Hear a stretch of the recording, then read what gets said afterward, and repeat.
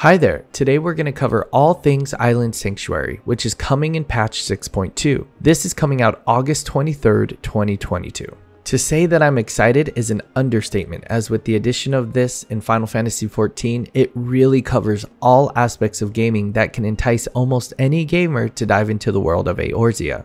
If something stands out to you about Island Sanctuary during this video, let me know down below in the comments, as I'm really interested to see what players think about it. First, let's cover the kind of dreaded requirements, which is said by Yoshi P during the live letter that you'll need to complete 6.0 in order to get access to the Island Sanctuary. This will create some tension for the player base who have yet to complete MSQ, but I do see the reasoning, as this might be associated lore-wise with the main story instead of a standalone piece of content. Make sure to limit break through that like button though if you're looking forward to Island Sanctuary. Now, as you can see, this island is gigantic and will need to be doing quite a bit of exploring and content in order to unlock all these areas. With this said, we will have reduced sprint speed as well as increased run and mount speed in order to make traversing this island way easier.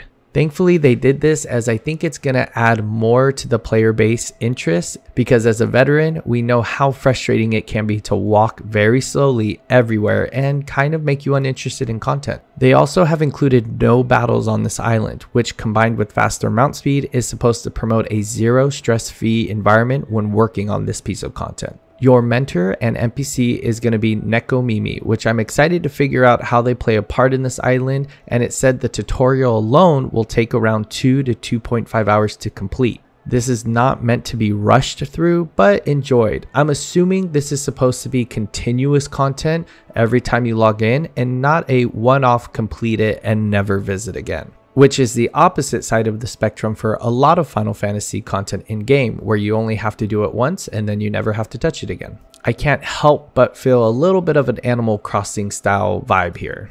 We have a separate inventory as well as a completely new UI for when we're on this island. It looks like we'll have different modes to access. When we're out traversing the island, you can switch to gathering mode in order to see the gathering nodes. You'll have limited items you can gather without tools. Once gathered though, you'll be able to come back to your island base and craft tools or other items to which you collected. It is important to note here that gathering and crafting will be completely different and not like the main style of gathering and crafting that we're accustomed to.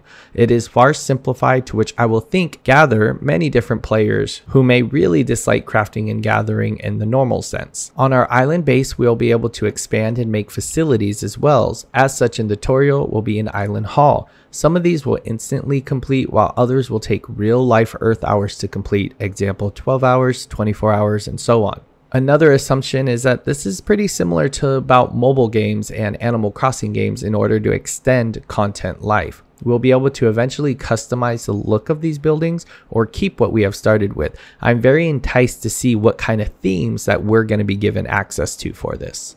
One of the biggest qualities of life they'll be adding is that you can queue for Duty Finder as you are on your island, which can create a lot of promise for Island Sanctuary, especially for when you're leveling DPS jobs and waiting in those super long queue times. I think this is a big win for Island Sanctuary, as it gives us something to do if you're not into crafting or gathering and you already have other things unlocked. If they would have kept it contained, I think this content would be an afterthought, since you can't really multitask, which is really much the mood in Final Fantasy XIV at the moment. We will have special island currency that we'll be able to change in for glamours and mounts, and the glamours alone seem worth it for some effort in here. For the different actions, we're going to have gathering, crafting, and it seems something akin to cultivating, which will be allowed to plant seeds, swap to another mode, and water the seeds. It was said during the live letter that eventually, when you get far enough in the island, you'll be able to have the NPCs do these tasks, which is another quality of life that they thought for the longevity of the content.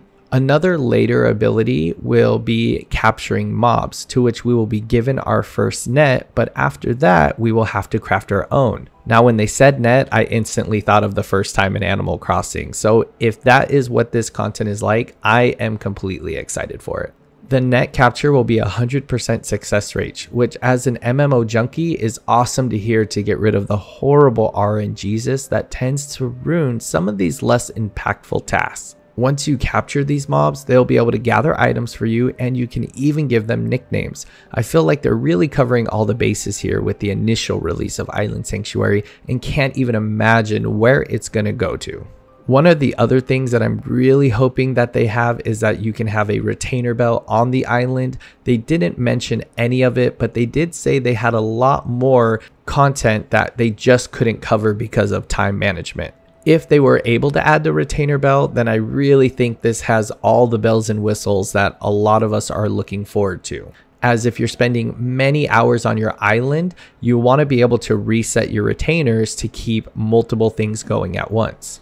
Now, if they don't have a retainer bell on the island, then I'm really hoping they make it getting in and out of the island really quick. A final recap, as they show in the recent live letter, is that we're going to be able to gather materials, plant crops, care for animals, landscape terrain, build facilities, sell handicrafts, release up to 40 minions on the island, earn rewards, and explore the wilds.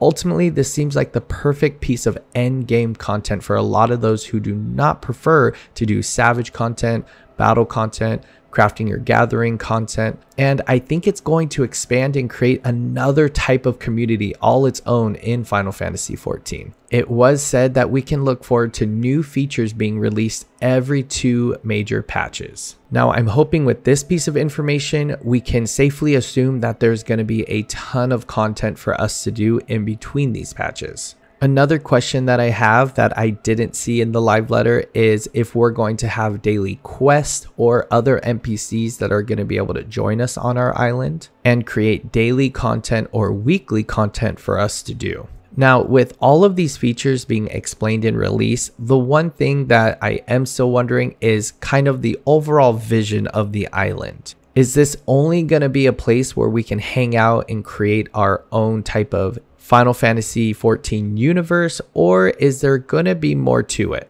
I'd be really interested to see if we can add certain NPCs that we come across in our journey in Eorzea, as I really feel like it can lend to the experience of Island Sanctuary. From what was released, I really feel like the sky's the limit, and I'm really looking forward to this piece of content. Let me know down below what your favorite part about Island Sanctuary is, or if you even like the idea of Island Sanctuary in Final Fantasy XIV. It looks completely optional, so a lot of us who may not like it really won't have to worry about doing it for any reason. Now, I hope this wrapped up and answered a lot of your questions about Island Sanctuary. I want to give a huge shout out and credit to the Final Fantasy XIV Discord, to which Mayuna and Aluna, hopefully pronounced correctly, give live translations for us English-speaking players. Make sure to join that Discord and give them some love. As well, you can find my Discord linked down below as well.